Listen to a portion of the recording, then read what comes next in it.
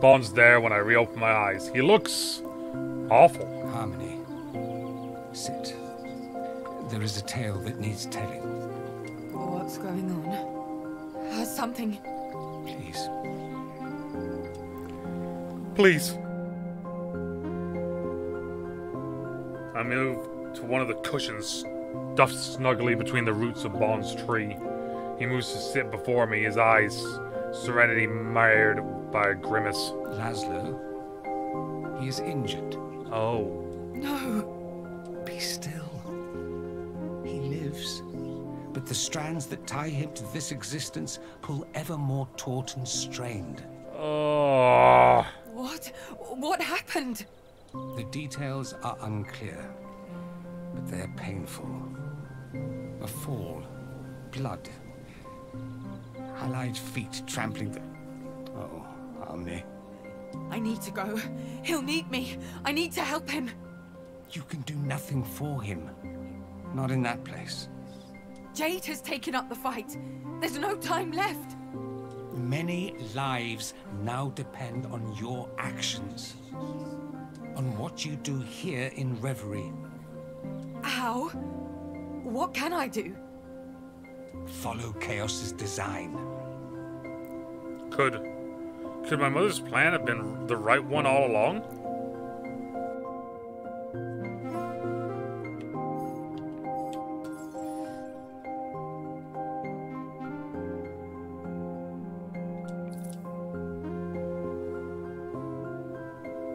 Reality swims around me. Laszlo, hurt, Nora in pain, and me, here, apart. From everything. Take this. Bond hands me their egregor. Chaos makes no move to take it. Infinite possibilities are born in this moment. I have seen all the conclusions and their consequences. That's not terrifying. Take the egregor. Mono Concern, the oppressor, will be dealt a death blow. It will weaken them, so they may never recover. And it is the only way, the only possible way, to save your Laszlo. I don't know what to do.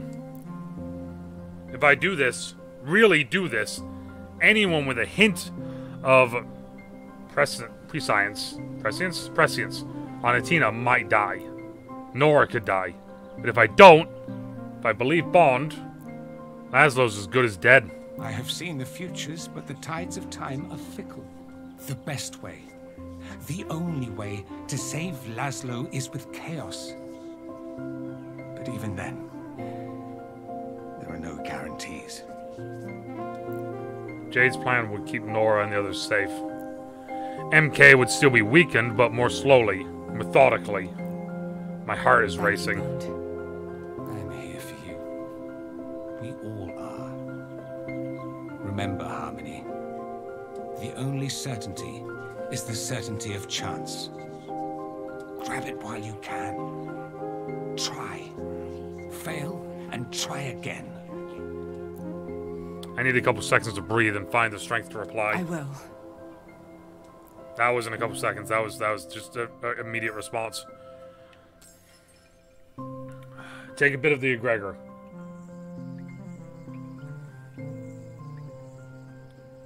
You can do, Jade, you can do that and still follow my plan. Take more egregor.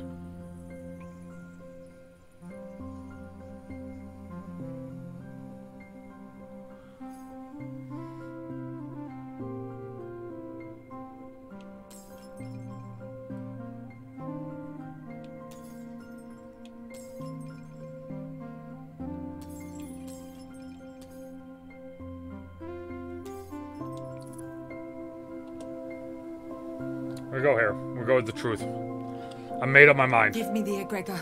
All of it. No, you can't let the plan die. Think of your mother. The approval she'd grant you. The pride she'd feel. I don't respond. I've made my choice.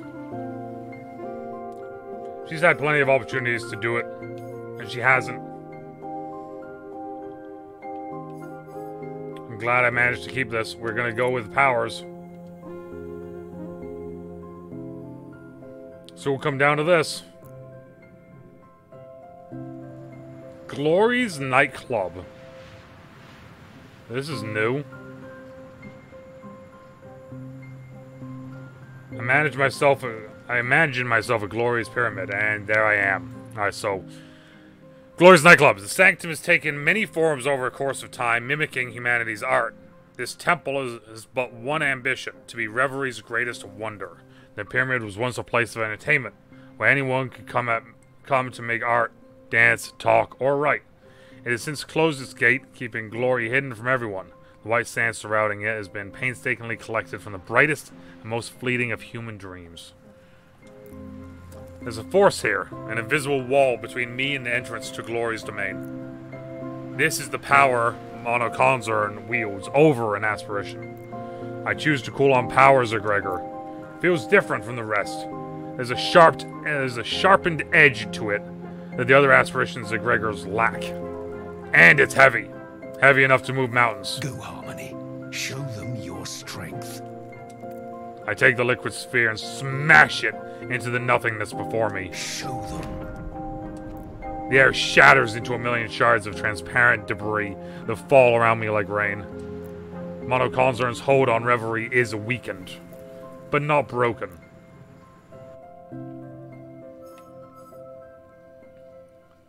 So I can't do that one, so I have to go here. Okay, whatever lies inside that pyramid, whatever challenges I have to overcome, I'm ready. I'm ready. I think I'm ready. Whoa.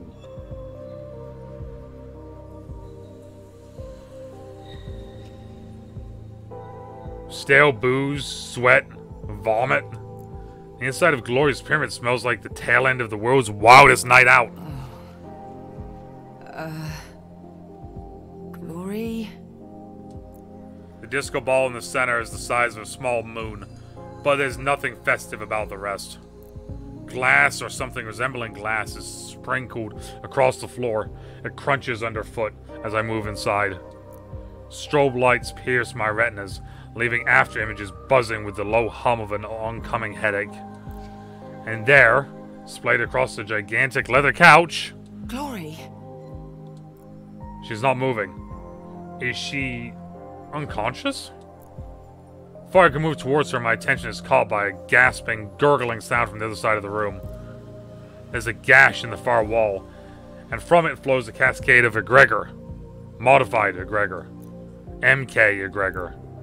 I use the crystals I have left to stem the tide, and it takes a bit of work, but the flow eventually stops and the gurgling ceases. But it's a temporary fix.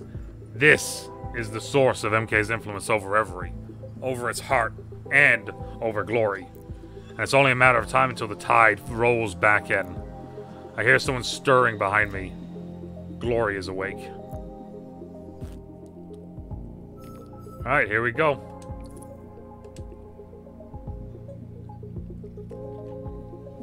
Glory's in a bad way, but even as she pulls herself from her stupor, she's... glorious. Ooh. You must be the new oracle I keep hearing about. Well... hello. Hello. She rises to her full height, and I'm momentarily lost for words. Light bends around her as if intimidated by her presence. I can empathize. You've met me at a very strange time in my existence. Are you alright? What happened? All this egregor? Things may have gotten a little... out of hand. Would you like the full screenplay or just the highlights? Reverie. Brittle. Everything's falling apart. We need to... Highlights it is. Oh, I need a drink. She glances over at the gash in the wall, where the MK modified egregor used to flow. Oh. So it's going to be like that? What did they do to you? She attempts to laugh, but it collapses into a hacking cough. She staggers, almost falling, and I rush to help.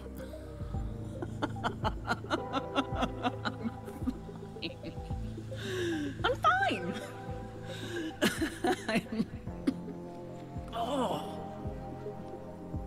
headache like you wouldn't believe. She's shit-faced. She smells like champagne and money. All this, the egregor. It was a deal. A collab. With someone on your side. Brittle. They give me enough of it to keep Reverie going. I give them a peek into the future. Ah. Mix things up a bit. Last piece of the puzzle comes screaming into view. MK's medical experiments, their hoarding of egregor, all of it to win the favor of a single aspiration. The one most vulnerable to the premise of success. But the bastards did something to it. Changed it. They played me. They played me. And now, without it, I can't... She breaks into another coughing and collapses to one knee.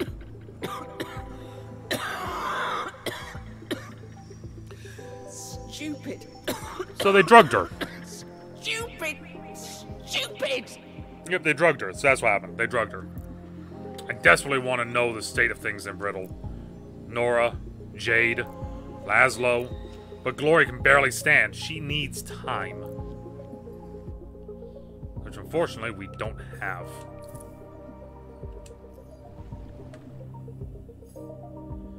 $55 out of 25. Cooperate with the aspirations.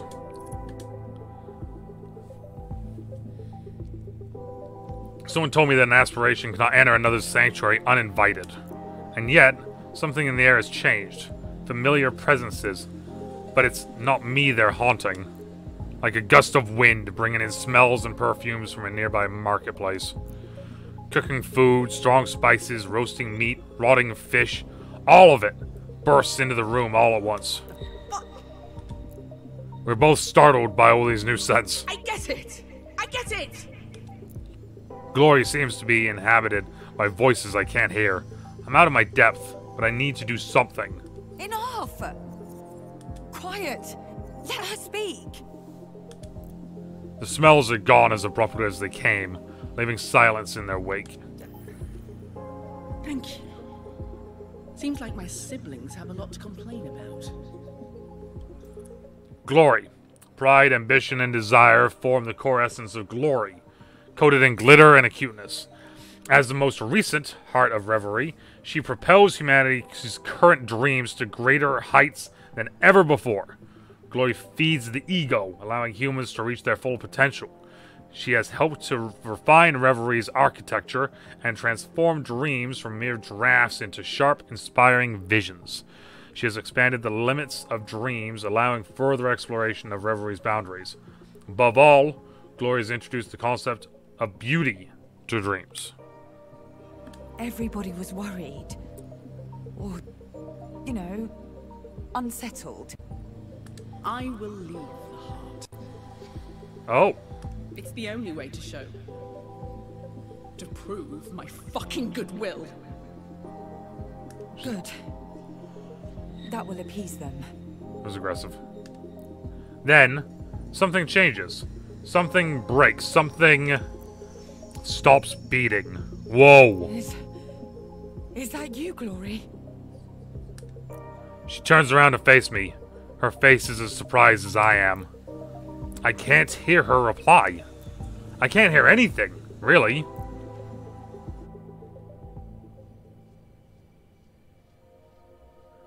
So 33 bliss. 38 power, 23 bond, 23 truth, 0 glory, and 22 chaos. But what just happened, though?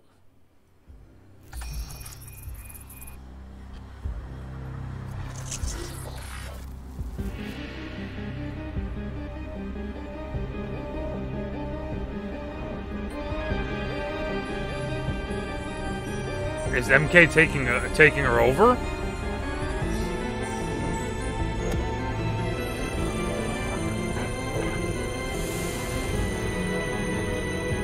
What is happening?